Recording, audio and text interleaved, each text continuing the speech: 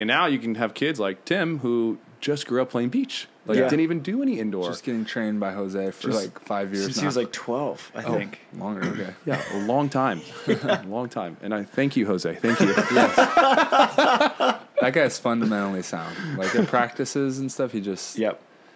Jose's like, watch, Tim. Well, look what I have Tim doing. See, he'll do it. Like that's pretty much the best you can do that. Yeah. Like I feel like drill. Tim is like sort of that proverbial bamboo tree.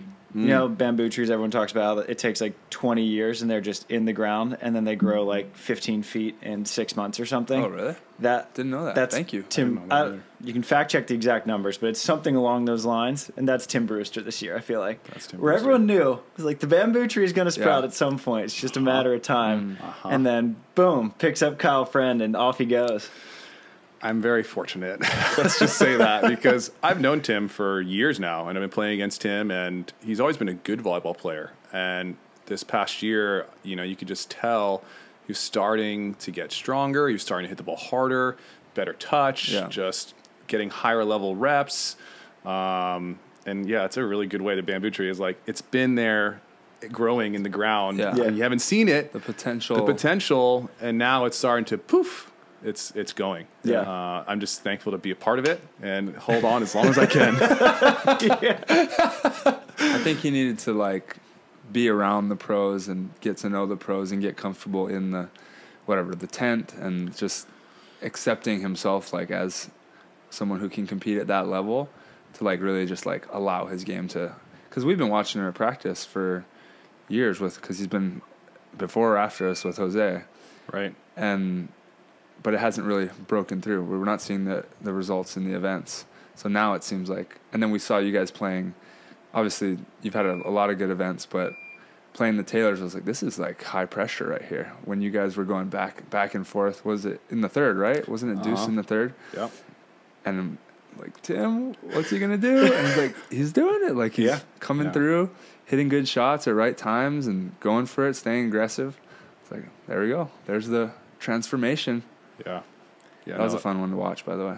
In Chicago. Yeah. It was very fun. I still have some nightmares about that match, but I remember one play. It's fine. We don't have to talk about.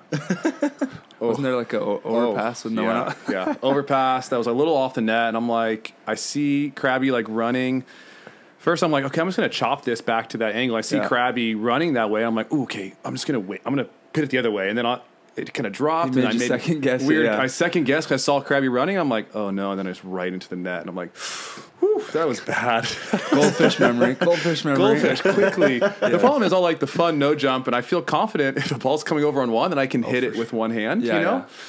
But it's also really nice to just pass, set. I think I did get a good play. I think I did the same thing at some point in the event. I'm picturing it now that you said it. Maybe I got dug, but like totally. Should have put it away. Hitting overpasses is terrifying sometimes. Because if it's going too far, but you already jumped and committed, you can either do like the pull down and hope your teammate's ready, which they're never ready for it, or you just have to like do something stupid. I had one that it was coming over my head. I like went to hit it, and it was coming over, and I like poked it backwards. And then JM had to go run and get it. Hey, just put some height underneath. I'm sorry, I freaked out. Yeah, I spazzed out. Just accept it. Let's move on. Oh man! But you guys have you've had a heck of a run, man. It's been an unbelievably fun 2.5 months here with Tim. I think we've done nine events. Started in Denver. Yeah, we started. Our first tournament was in Denver. Before that, I was playing with Joyner for 3 events, and then we just weren't having the success. And I was like, I was looking for another blocker, and I just couldn't. There wasn't anyone that either wanted me or I could find or grab that was around my point range and quality of play. And I was just like, let me just get a really good volleyball player. Let me just see what would happen. I'll block. I don't care. Let's just have a good volleyball player. And then Tim and I have been chatting for a while, and he had asked me to do some international events last year to block. And I'm like, nah, I don't think so. I don't think I want to block, dude. Like, I'm playing defense now. Like, I don't think so. And then, it kind of just worked out right time. He texts me. He's like, hey, like, you have a guy? And I'm like, I was like looking to text you, and like, let's do it. Let's give it a run. Let's do 2 events, see how we do. And so in Denver, we took 7th, which was a stacked tour event, and we qualified, which was great. That was the goal of going to that event. And it was just really, really fun. And it was like, wow, like we both can set the ball really well. Like for me, I love to, as an indoor guy, running shoots and quicks and moving the ball around. And not all my partners as blockers, not all blockers can set with pace and move it around. And so have that feel for you and let you kind of be creative with your movements. Definitely. Right? I'm just a little guy. I don't jump that high, so I need to move those blockers around. I need to find some other way to be effective and score points at this level, and movement is what we do really well. And it's so nice. Tim, just every touch is clean and pure. And so, after Denver, I was like, oh, this is good. Like this might work. Like I got a couple blocks. I'm like, okay, I'm not getting everything, and whatever I don't get, like Tim will just clean it up. Hey, Tim, you got that? Yeah, you got that. Okay, get that high line. Scrappy back there. He's so scrappy, and it surprised me. I'm just like, oh shit, that ball's going. Oh, you're there. Okay, here you go. Let me get you a set. Okay, you're there again. It's the best feeling when you're blocking. You're like, damn it, and he's like, I'm here or whatever. You're like, oh damn, okay, perfect.